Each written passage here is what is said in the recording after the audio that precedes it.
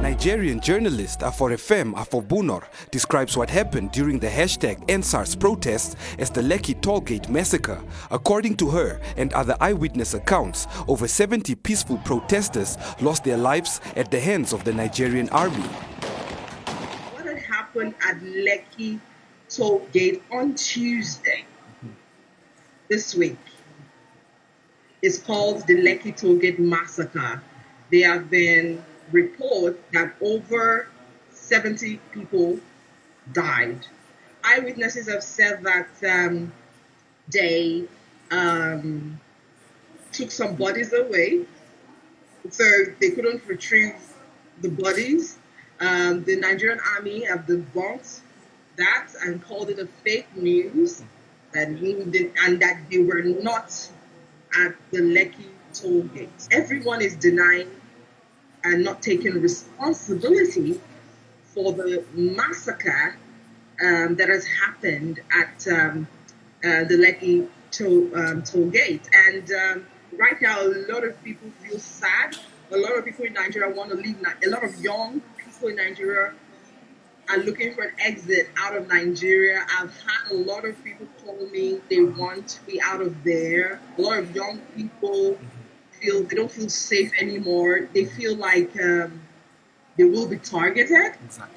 Because now that the government is hiding the truth, for them, it is saying they're not safe. It means if something goes wrong and something happens to them, the government is going to tell the world that they never existed.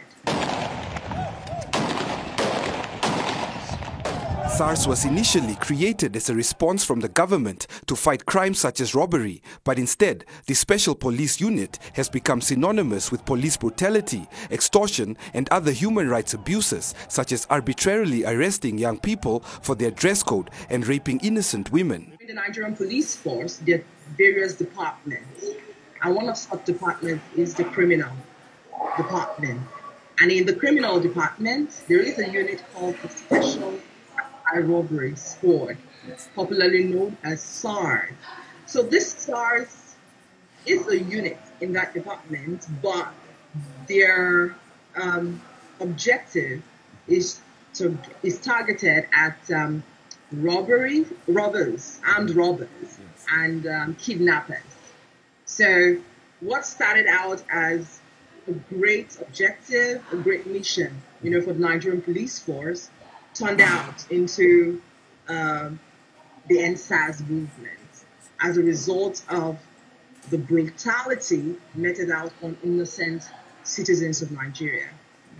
The military officers implicated in the civilian killings have been exempted from punishment by the Nigerian president. Reports also show that journalists have been targeted by SARS and the military in an attempt to censor the media and to cover up these brutal killings. So far, the #EndSARS movements have received international attention, where the UN Secretary General, Amnesty International, and the European Union have condemned the atrocities committed against civilians by the Nigerian government.